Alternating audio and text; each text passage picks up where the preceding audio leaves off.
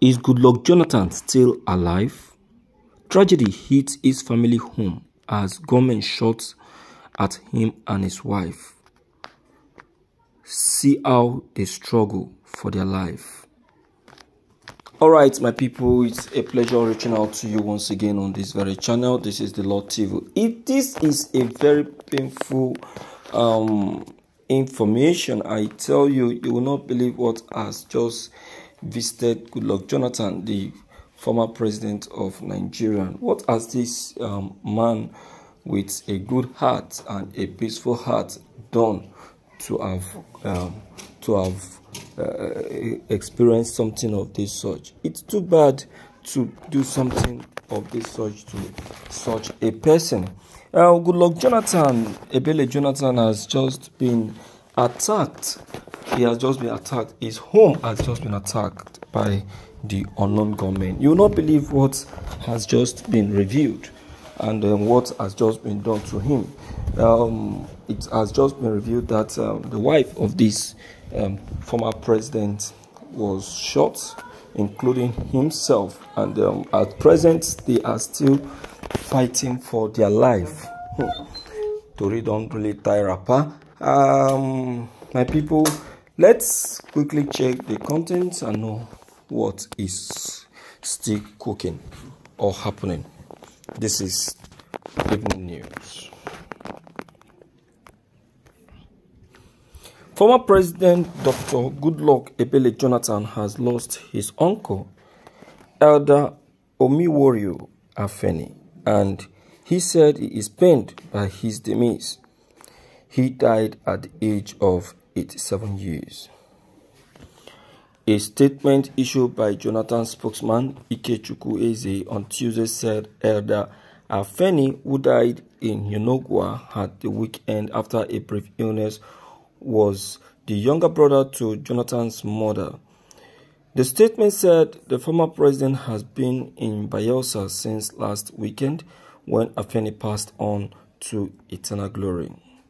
Since then, Dr. Jonathan, his mother, and other family members have continued to receive sympathizers in their homes, it said. Same has just happened to the president again, Goodluck Jonathan, as the gunmen attack him and his family members, shot at him and his wife as they have just been rushed to a nearby hospital. The both are still fighting for their lives and trying to survive the attack. Unsobudi. Can you imagine? You see, one thing I know about these gunmen is that once they have their eyes on you, they will not leave you until they get exactly what they actually wanted.